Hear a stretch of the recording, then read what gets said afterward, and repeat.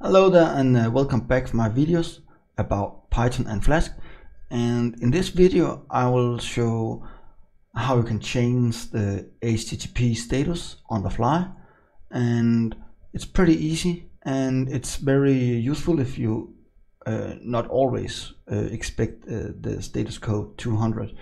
And for this, as default, if you don't do this anyway, you can sending out the status code 200, but you can say status 200 here, and then you have customized the status, or you can do it to put it in the right below here, in the right side, sorry.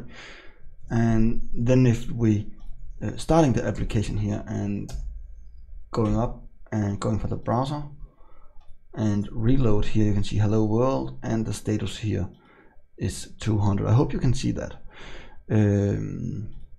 So let's going back, and what we want to do now, it's faking like we have an authentication page for the user. So let's say the user here, it's giving 403, sorry, that's meaning forbidden, and then we say authenticate user not allowed, something like that.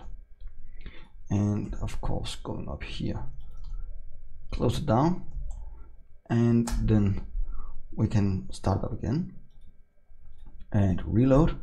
We still have status 200. If we're going up here and say authentication here, then you can see the authentication user is not allowed, and down here we have the status 403 to say this forbidden. So let's going back for the editor one more time, and when we are back we will change, so we support to change the status code on the fly. So let's use the request, and down below here we say status code is equal to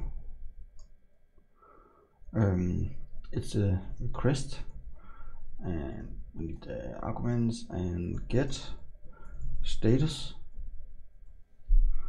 and that's only if the fallback, I think that's possible, yes. And then we're going back for the status 200. Let's try this. I'm not 100% sure that's working. I just tried this off the box, and then going for the browser again, and no, it doesn't work. So let's do it on the other way. It's not fallback we use, so yes, now it's just saying if it exists. If it's not exist up here status, then we need to use 200, else we can say everything else. So now you can see it's forbidden, and I can change it to 501. That's meaning it's not implemented. So that's how you can change your code directly on the fly with using the Flask and the status code. And of course, normally you don't want to let the user change the status code, but in this case where we're testing it, that's working perfectly. Normally you will dynamically change this based on the input and the output you want to serve to the client. Thank you so much for watching this video.